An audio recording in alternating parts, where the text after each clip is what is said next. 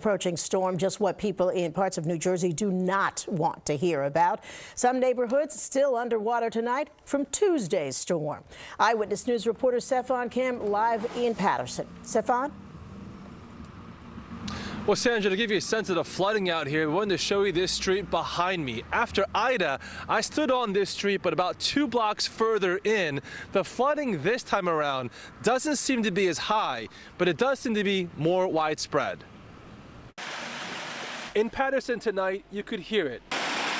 The frustration, the exhaustion.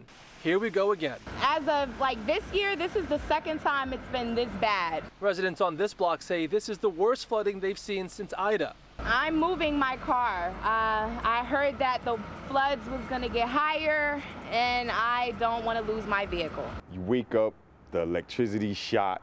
Yeah. Now you gotta wait for them to repair the electricity. You're in a hotel. It's very inconvenient.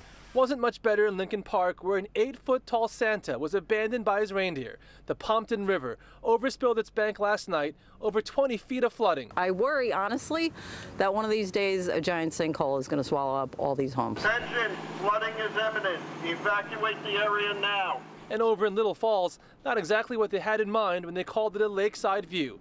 And imagine instead of getting trapped in your home by water, you were stuck in the water, unable to get home. Governor Murphy, though, on the ground here today, announcing help is on the way. $10 million to elevate or buy out flood-insured properties most heavily impacted by flooding last month. We're going to turn over every stone we can, whether it's state money, county, perhaps, guys, and the biggest bucket of money in all this is going to be the feds. Meanwhile, back in Patterson, Newscopter 7 showing widespread destruction. 6 people were rescued this morning from this shuttle bus. Yesterday, when he said the night before, we had 12 rescue operations. Why? You had localized flooding, and you had people disregarding the barricades and driving right into the water. And so I just want to underscore the importance of turn around, don't drown. Now back here live, you're looking at the flooding by the bridge. Under this bridge is the Passaic River, which of course is overflowing. You heard officials just there pleading with drivers not to drive through these barricades. In the past hour or so, we've seen at least half a dozen motorists attempt this. Some of them made it, some of them had to turn around.